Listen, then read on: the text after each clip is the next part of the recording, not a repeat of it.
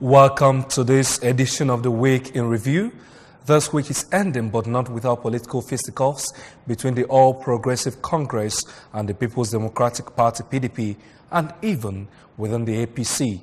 Also, the security infrastructure within the state receives major boost as Governor Obiano presents 35 new vehicles to different security agencies in the state. On Real Dimensions, we feature Mr. Uche Onyagocha as we discuss politics and the future of Imo State. I am David Obukwasili. Join us as we review the major events that happened in the week.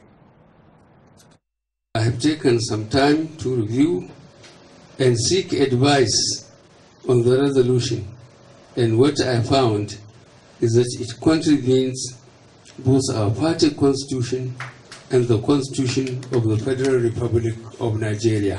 Furthermore, I think if we deviate from the constitutional provisions, we might be endangering the fortunes of our party.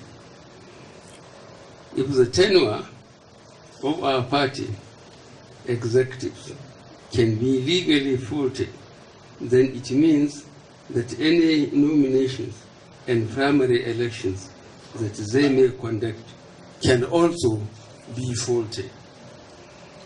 This is not talk of divisions that would arise and is already arising within the party. In this circumstance, what is expected of us is to conduct fresh elections once the tenure of the current executives approaches its end. A caretaker committee cannot remedy the situation and cannot validly act in place of elected officers. Fortunately, we have already approved a timetable for the holding of congresses and elections. I think this should be allowed to go forward, and all efforts should now be geared towards making them a great success.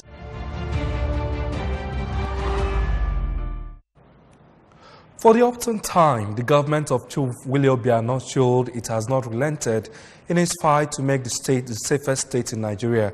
Alex Ekwemesku again this Friday hosted in the Anambra as the Governor Obiano distributed 35 drugs and promised that another 100 is on the way. Our man, Kenneth Kwofoma, was there and tells us now how it happened.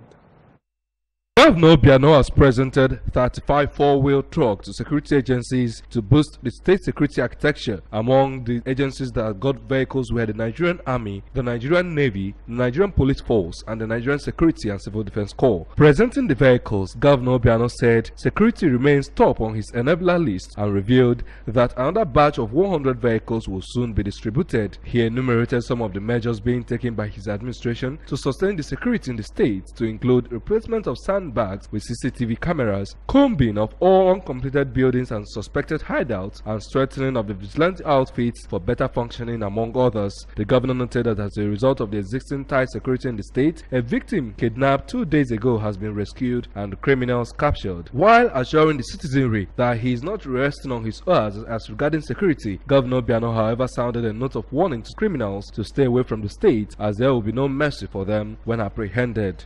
What you are seeing is only one of the physical infrastructures. There are so many things that you are not seeing that we are doing. So there's no hiding place for a criminal here in Anambra State.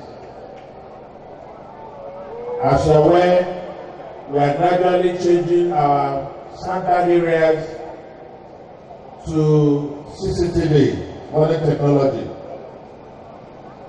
so that we will be able to find out what happened, even if we are not there when it happened, and be able to arrest the people. You will notice a lot of very decent, well-dressed gentlemen of the armed forces and police that you see on the roads doing their work. Please, when they stop you, politely stop. They are not going to harass you. They are not there to check your particulars. They are there to check to make sure that first that you are safe, and secondly that there's nothing hidden in your car that will make anybody in Anambra unsafe. Earlier, the State Commissioner of Police, Mr. Garba Omar, said the gesture is yet another indicator of Governor Obiano's security of lives and property, and promised that the vehicles will be effectively deployed to achieve the objective for which government procured them. Today, whereby you have seen the human nature and the passion of the governor in terms of security in the state. Members of the public and everyone that is here, I'm happy to say that globally, not here, probably that is why my excellency is called Apothecary Global. Because he has gone around, all his name has gone all over, that Anambra State is the seventh state. Indeed, is the seventh state in Nigeria. In a vote of thanks, the Deputy Inspector General of Police representing the South-East Zone, Mr. Valon Tomchukwu, observed that Anambra is now the safest state in Nigeria because Governor Obiano understands the place of security in ensuring the development of any society, calling on other governors of the Federation to emulate him. I would want to praise him for what he has been doing before, what he is doing today, and what he is planning to do in advance.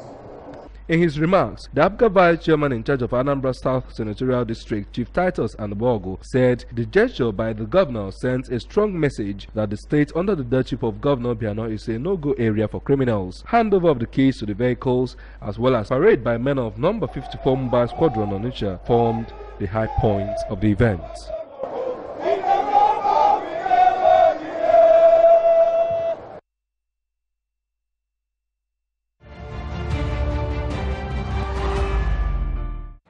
It seems the new dawn for the Anambra Broadcasting Service is all ending as it continues to register new achievements on a weekly basis. This week did not leave the establishment without registering another positive story as Governor Willie Obiano donated 2 new buses to the organization. The story is next.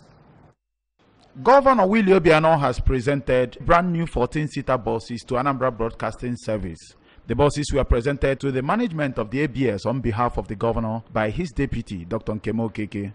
Making the presentation at the governor's lodge, Amobia, Governor Obiano said the gesture is consistent with his promise to transform ABS to meet international standards in broadcasting. He noted that in keeping with the promise, his government has built digital television and radio studios for the ABS and cleared backlog of pension and gratuity areas, while staff of the station are being trained to keep pace with new trends in the practice.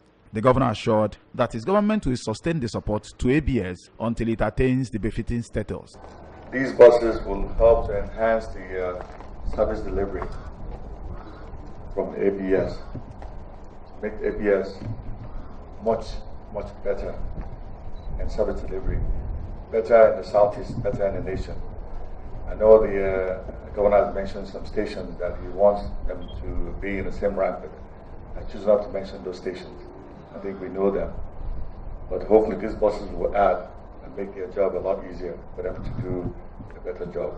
Receiving the keys to the buses, the chairman of ABS Board of Directors, Dr. Emeka Madebuna, thanked the government for its interest in repositioning the outfit and expressed the hope that the vehicles will help enhance logistics in the station. This will go a long way towards enhancing the logistics of the work that we do. It will make considerable difference. I will remain very grateful. And we're hopeful. Let me play Oliver Twist. On his part, the Managing Director and Chief Executive Officer of ABS, Nzeuche Nwora, said under his watch, the station is on course towards achieving the mandate assigned to it by the government, and noted that the vehicles will help the station get to all nooks and crannies of the state. His Excellency cleared the backlog of outstanding pension and gratuity dating over 25 years. Of course, ongoing, salaries are paid as and when the training is going on. So this is also fulfillment of the promise His Excellency has made, towards repositioning ABS for better service delivery. So we're very excited. Back at the ABS headquarters in Oka, the vehicles were received by members of staff and management with dancing and chants of solidarity for the governor. In Oka, I am Kene Chukwuofoma, reporting for ABS News. The Nigerian police has announced it will no longer tolerate the unauthorized use of spy and covered number plates and sirens. The Commissioner of Police, Mr. Garba Umar, in a press conference on Monday, had announced the move to stop the anomaly. Ekwiajide retells the story. The Commissioner of Police warned that only authorized individuals and organizations on essential duties, such as the governor, banks, ambulance, fire service, among others, can use siren. He, however, cautioned that if such bodies use sirens indiscriminately, the police will catch and prosecute them appropriately. Mr. Omar stated that other than the authorized group, anyone caught violating such laws will be arrested and dealt with decisively. We therefore warn that on no account, nobody in the state and beyond should cover his plate number or use siren if he's not entitled. The CP also disclosed that sequel to the recent directive of the Inspector General of Police on withdrawal of all police personnel attached to VIPs, government officials, political office holders, corporate organizations, multinational companies, the State Police Command is reminding the general public that the enforcement of the withdrawal will commence from the 20th of next month and called for all new applications for the services of police mobile men, Special Protection Unit, Counter-Terrorism Squads, and Conventional Police to be processed and submitted to the Office of the Commissioner of Police, Anambra State Police Command Headquarters, Oka, who will forward all applications to the Inspector General of Police for approval. He, however, noted that it is only the Inspector General of Police that can grant such requests. The CP urged all unit commanders of various formations in the command to ensure strict compliance to the directive. In Oka, Ekwiajide, ABS News. Have you ever wondered what the experiences were for the thousands of Africans traded as slaves to the West? What could be going through their minds as they passed through the harrowing, inhumane and excruciating pains of chains, whips and being torn to something slightly above animals? I bet we could not imagine. Nevertheless, our correspondent Ekwiajide attempts to recapture these moods in this report as she visits Badagry and Calabar museums. Many decades after the abolition of the tragic transatlantic slave trade in Nigeria, it has remained one of the darkest chapters in human history. A visit to the slave history museums in Badagry, Lagos State, and Calabar in Cross River State shows that history of slavery in Nigeria is still as horrifying as it was real. Millions of men, women, and children across all tribes in the country were victims of slavery that lasted for over a century, with Badagry and Calabar notorious for availing passages through which the slave masters took their human consignments via the Atlantic Ocean into countries of their masters. Though slave trade ended in 1886, the relics have remained till date. Our walk through these relics brings back the nostalgia of yesteryears that one begins to wonder how the victims felt then. What do you think of the slaves? If they drink water, even with the chains around their necks, unless that the stupid, or should I call this stupid water, that's the spirit attenuation water that they give to them that makes them to lose their memory. Instead of them giving them something that will energize them, they will now give them just like a sham that makes them not to know what is happening again. Badagry was said to have 40 slave-holding cells, otherwise called barracoons, where these slaves were kept in 40s until shipment. However, of the 40, 2 used to store artifacts are still in existence, while the rest now serve residential purposes. With the size of the cells, one is wont to ask, how did 40 slaves, as it was reported, squeeze in there? According to tour guides Femi and Shakiru, slavery measured in trade by barter were items like mirror or bead, often dependent on the bargaining power of the buyer and seller, were exchanged for humans. We were told that such items as a bottle of gin went for 10 slaves, an umbrella for 40 slaves, while a big cannon gun went for 100 slaves. The slaves were reportedly gagged with lip locks to prevent them from talking or eating sugarcane while working on plantations, neck and ankle locks, and branded using hot irons with the names of their masters, while the weak and sick among them were thrown into the sea on transit. We were shown a well called the Spirit Attenuation Well, from which the slaves were made to drink substances that tamed them, among other demeaning acts. The slaves, with their ankles bound in chains, were made to walk for 20 minutes from the lagoon to the point of no return. These were cries of captured slaves being cautioned to accept their fate. This, when translated, means stop crying. Where you are going is much better than where you are. A letter of apology, said to have been written by relations of a notorious slave trader in Badagry at the time, Sariki Williams Abbas, who was taken into slavery at the age of 6 and later commissioned by his master to become a slave trader for the role of their ancestor in slave trade, was clearly displayed at the museum. The unimaginable thing is that Badagry, which in history has the first story building, the first school, and the first church in Nigeria, has remained undeveloped till date. These citizens, including Chairman Badagry Local Government Council, Mr. Shegun, the National Vice President of Nigeria Rice Farmers Association, Mr. Shegu Ato, and the seller, Mr. Femi Martins, say is as a result of government's lack of interest in the tourism potentials of the community. If tourism come, we have a patient, and we're ready to take care of our passenger, because of another time. If you look at Badagry as a historical town, we see that the time all these things are happening, nobody thought that they will be good for development in future. We still appeal to the government to come to our aid to help develop Badagry. Africa. But the Lagos state government seems to have woken from its slumber as it is remodeling the slave tunnel.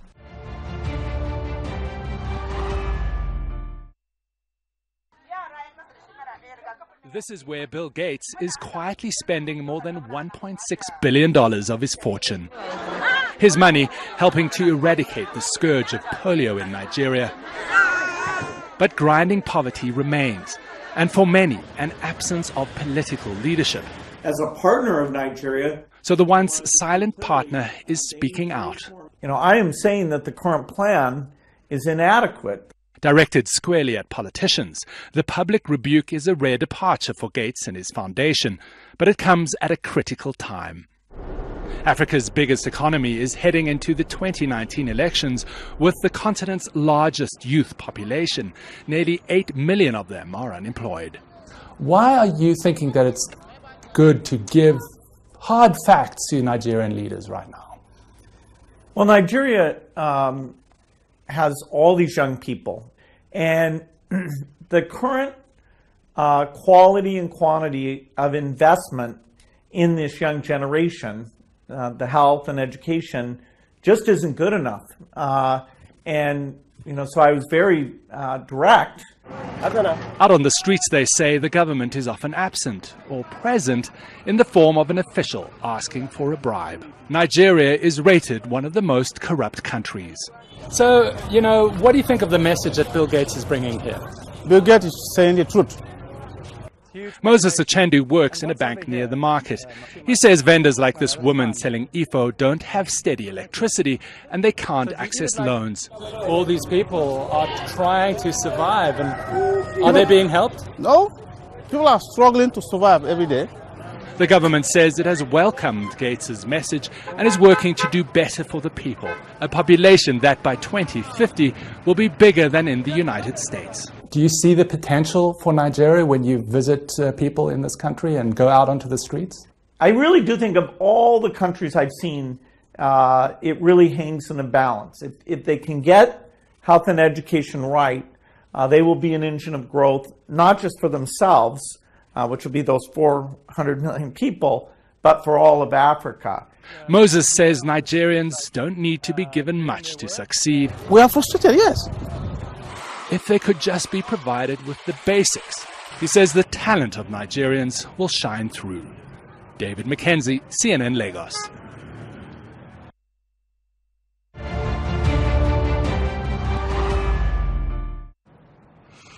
As we look at the calendar for 2019, we will say that the year is still about 9 months away. Far, right? Probably for you, but no longer for any politician out there. We visited Owerri as Uche Onye-Agocha declares to run for Imo Government House, making him the 19th aspirant to have already declared to contest for the Imo Guba race in the All Progressive Grand Alliance, APGA. A former member of the House of Representatives, Mr. Uche Onye-Agocha, has declared his intention to run for the 2019 gubernatorial election in Imo State on the platform of the All Progressive Grand Alliance, APGA. The Obinzebon politician made his intention known in a world press conference held at the party's secretariat in Owerri, Imo State. The legal practitioner turned politician defected to APGA last November and will be the 19th to officially declare on the platform of the party in Imo State. While addressing party stakeholders and members of the press, Mr. Onye-Agocha promised that if elected, he will focus on revitalizing and providing more access to education and the welfare of the ordinary masses suffering in the state. Mr. Onye-Agocha, a former special advisor to Imo State Governor Owele Rochas Okorocha, apologized for the roles he played for the emergence of the governor while promising to open up all the facts, figures, sufferings and abuses put on the people of Imo State. According to the APGA Guba aspirant, the policies of the Imo State government has caused untold hardship to the people of Imo State. He further urged the citizenry to actively participate in the ongoing continuous voter registration exercise to ensure free and fair elections in the state. We have seen Imo State brought into a state of hopelessness. People's properties have been destroyed in the name of so-called urban renewal without compensation. Civil servants have been paid less than their due salaries. Pensioners have been denied their emoluments. Markets have been destroyed at the peak of trading season. Displaced traders have fled to rural markets only to have their new stores in the rural areas demolished. Artisans and keke operators have been impoverished. Therefore, I state unequivocally that the APC government at the center and in Imo State has failed in Imo and in Imo generally, and something has to give. My name is Uche Onye-Agocha, and I am presenting myself to this great party, the All Progressive Grand Alliance, for nomination as your candidate to lead your battle flag and fight to Ndimo for election to be made the next governor of Imo State come the year 2021. Reactions from members of the party bordered on the independence and reform of the judiciary, as well as the effectiveness and the efficiency of the local government system in the state. The entire Igbo land, it has been found that APGA is the party of our people. Party Ndi Igbo. That Nkabo Nkanye. All Igbo men, women, children, old age and old age pensioners and all now want the entire Igbo land to come under one political party where they can speak with one voice and make their feelings and aspirations known to whoever is in charge at the federal level, so that at the point when we are able to come together in one voice and make our demands to the federal level, whoever is there, if it is APGA or any other political party, our demands and aspirations will not be trifled with. But this is the man we are waiting for. We need a strong character, people who can challenge the impunity of the Nebuchadnezzar in Imo State. We have a very bad governor, a very wicked governor, and having worked with him, having been with him in APC, he is the strongest that can face squarely A significant factor that will determine the run-up to the 2019 Guba elections in Imo State is the issue of zoning, which most stakeholders in Owerri believe that it's time for Owerri Zone to produce the next governor of Imo State after 16 years of governance from Olu Zone. Today on Real Dimensions, we will provide you the insider's view on any major issue that happened in the week. We'll be focusing on the politics in Imo and its future as the journey for who takes the reins of power at the government house begins. We talked with Mr. Uche Onyeagocha in an interview that I'll bring you now. Like we said, we have Honorable Uche Onyeagocha. He was former member of the House of Representatives and presently an Guba aspirant. Well, welcome to the program, sir. Thank you very much. Okay, so we want to know what brought you into this race for governorship in Imo State. Well, I decided to run for the governorship seat of Imo State, more particularly because of the mess that Governor Telba Okorocha has made out of governance in Imo State. He has denied pensioners their right. He has refused to pay workers their due. He has impoverished artisans and keke operators. He has impoverished traders and destroyed their markets. Most of them actually decided to move to their rural areas after the big markets in Owerri were all destroyed, only for him to follow up in the rural areas after they destroyed the rural markets, after he destroyed the Owerri. And these days when you listen to him, the only idea going on in his mind is how to make his son-in-law the next governor of Imo State. And all that is simply because he is looking for someone to cover him up. And he knows he's a candidate for EFCC detention. Therefore, in order to save himself and his son-in-law, he decided he must put him in power by every means necessary so as to secure him immunity after himself, Rogers, would have left government. Looking at all of this, he has turned into a bloody dictator. He's become very brutal. He boasts of how much he can use so much money to bully and intimidate everybody, and openly talks about if this person brings a car full of money, he will bring a truck full of money. Rogers actually has messed up governance in Imo State to the extent that you can't even have pipe-on water in Imo State any longer. Wherever you see water today, it's from people's personal bowls. Our governor travels all over the world with in private jets, who is paying the bill. Our governor claims he has started an airline called Imo Airline. And this airline does not exist. It only exists by way of a write-up on old Dana aircrafts. So when you look at this level of mess, the big question is, who can go stop this?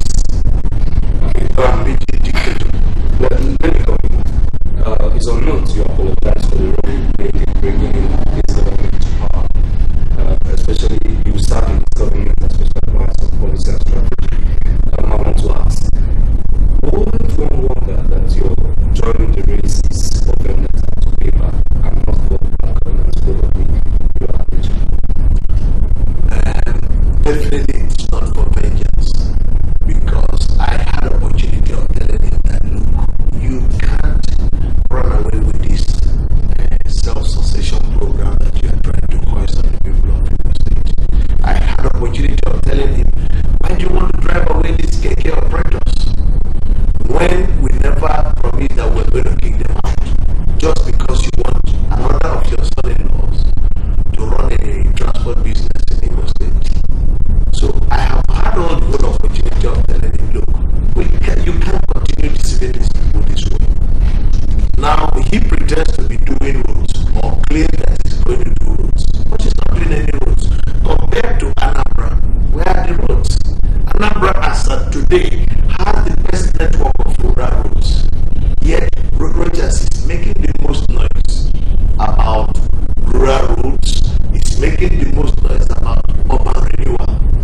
Look at the bridges constructed by the Anambra government on the Onitsha-Oka Enugu Expressway. Compare that to what he is building. Look at the bridges he is building. It is only after he has completed the building of the bridges, flyovers, that he now decided that he should put some pillars in between to make it strong. Whoever does that kind of construction. So even the Nigerian Society of Engineers has condemned and criticized that. I want to bring you back again to your political history. I want us to just suppose this. The history of Imo State and winning election with Abga and leaving, don't you think it might haunt you? Do you think the other stakeholders in Imo State will believe that you would stay even after winning the election? It is for them to decide. What's your stance on that? Are you going to stay? Of course, I will stay. And I never left in the original. I was actually pushed out of Abga. I took time to explain it. Okay. And I will state it once more that a person who rigged the election against Abga on behalf of PDP in 2003 was imposed on us as the state secretary of Abga. How would you accept such a fellow? Somebody who, as a returning officer, saw that Abga was winning the House of Assembly election in a way not local government area. And because he couldn't accept it, he had to run away with the result sheet, hid in the bush, wrote a fresh result in favor of PDP, and announced the result, only for the person a few years after to be brought in as the state secretary of Abga. Would you accept such an anomaly? And I worked very hard to help that House of Assembly candidate of Abga to emerge. I put in my money, I put in my time, and I put in my effort. And when they felt they could do such a thing, I said no, I resisted it. It was in the process of the fight that I was actually pushed out of the party. What you are expecting that if elected, you'll be able to deliver for Imo State, because this is about the future of Imo State, where Imo will go after 2019. What will be your basic draws? Where are you looking at? What are the basic things you want to do for Imo people? Thank you very much for that question. The first thing and the most important thing that the Imo electorate are looking forward to now is how would you create jobs? I believe that everything we set out to do must be about job creation. And I believe our people have the most voracious appetite for education. In implementing my education program, I am looking at how that can help create jobs. In pursuing an industrialization program, the target is how do we create more and more jobs. In pursuing our healthcare agenda, it's also all about creating more and more jobs. Every single thing we do, the job benefit for our people is my primary target. How do we employ this large number of young men and women in Imo State who are heavily qualified? How do we help them to become employed? Therefore, we are going to reach out to all private investors who are interested in investing in education. And I'm going to tell them, Imo State has the largest number of people who write JAMB every year. But there is not a single private university in Imo State. The population of those who are rejected only by Imo State University alone can fill up 10 universities. As at today, Imo State has capacity to sustain additional 5 polytechnics, additional 6 colleges of education, additional 10 universities. We're going to attract people who have interest in creating this opportunity to come into Imo State and set up. And each of these schools, when set up, will help to attract job opportunities. Besides, I am looking at an indigenous-based industrial program wherein we are going to bring in our people who have capacity to fabricate medium and small-scale industries that are durable. we're going to attract them to the state to begin to build these industries in order to show that we can produce things in our state and export to other areas, since we have the manpower here in large number. To that extent, we are going to reach out to Imo and the Igbo people who are living outside of Imo State. Whatever businesses you have, we want to provide the enabling environment for you to come and set it up here. We're not asking you to close down the one you have outside the country, but if you choose to close it down and set up a better opportunity here, you're welcome. But we will provide an atmosphere that will make it attractive for our people to bring all their industries here, because it is easier to attract an indigenous person to come and set up businesses here, which will create opportunity of jobs for artisans and people who are differently qualified in many other fields in the construction industry.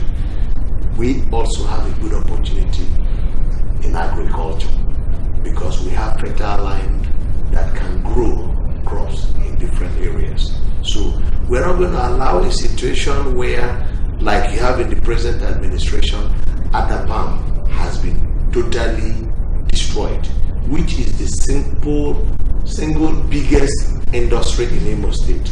I will resuscitate Adapam, knowing that the palm fruits are there and waiting for good management. We will resuscitate it, and we'll bring private hands to join up with us to grow businesses for the purpose of creating jobs. That is going to be our primary policy interest.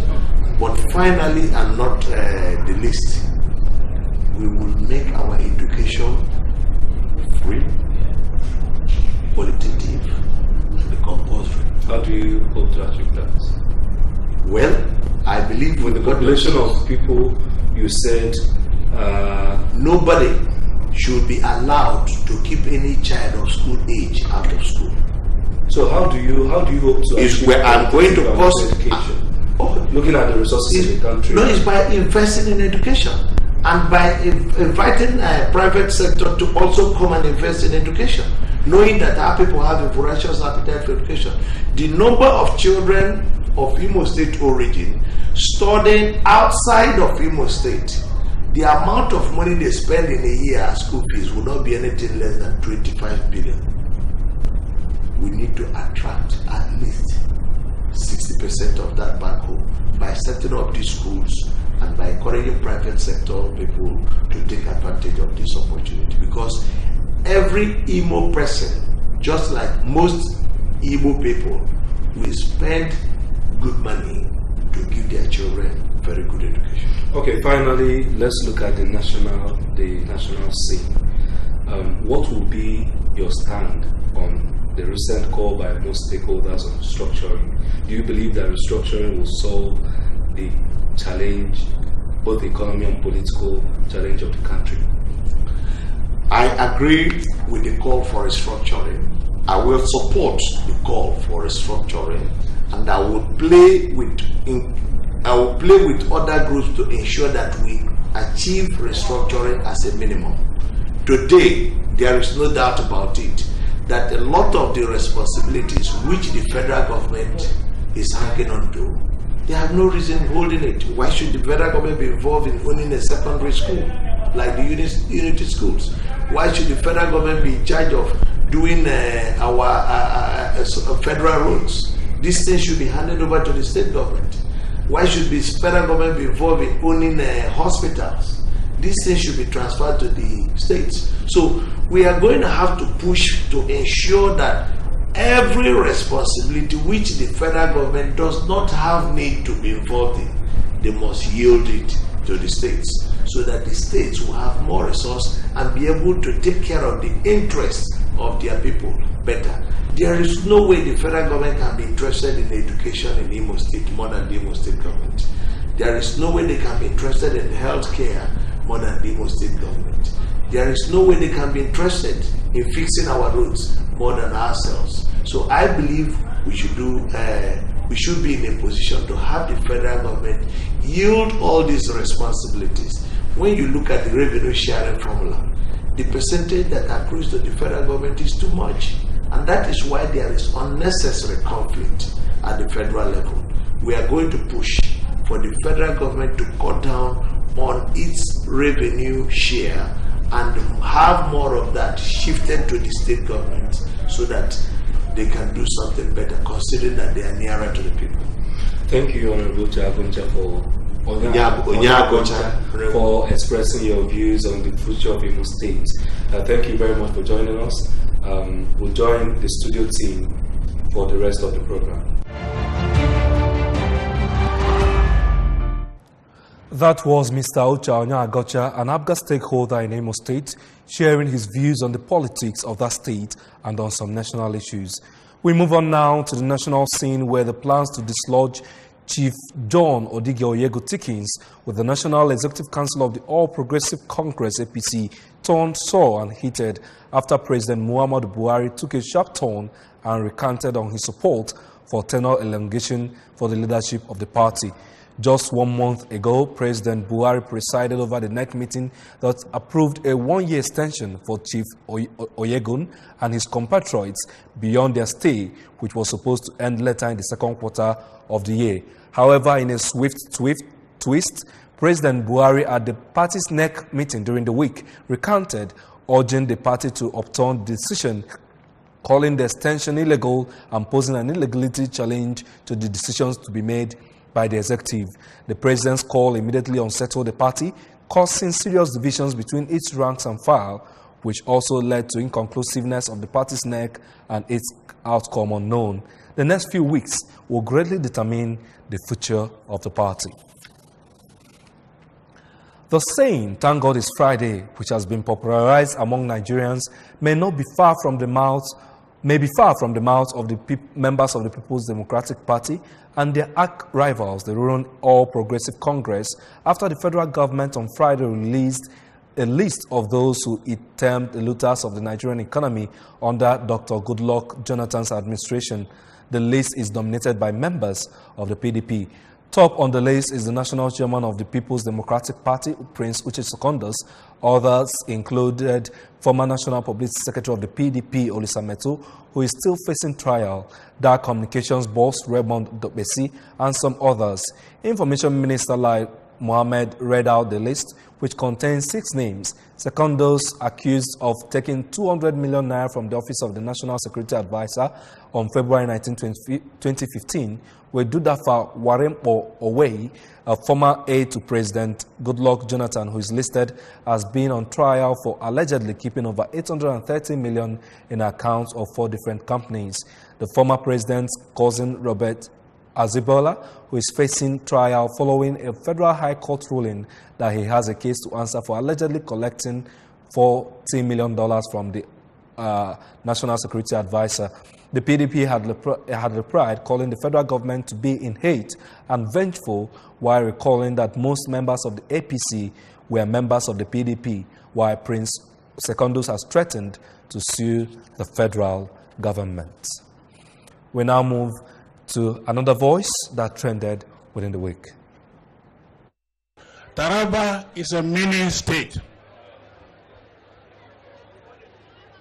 It's a mini Nigeria, composed of various ethnic groups living together reasonably peacefully. But the peace in this state is under assault. There's an attempt at ethnic cleansing in this state, and of course in all the riverine states of Nigeria. We must resist it. We must stop it. Every one of us must rise up. The armed forces are not neutral. They collude. They collude. They collude with the armed bandits that kill people, kill Nigerians. They facilitate their movements. They cover them. If you are depending on the armed forces to stop the killings, you will all die one by one. The ethnic cleansing must stop in Taraba State. It must stop in all the states of Nigeria. Otherwise, Somalia will be a child's play. I ask every one of you to be alert and defend your country, defend your territory, defend your state. You have nowhere else to go. You have nowhere else to go. God bless our country.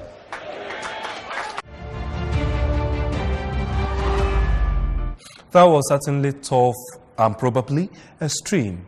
It is no longer news that the People's Democratic Party, PDP, has apologized for its sins and misrule of Nigeria.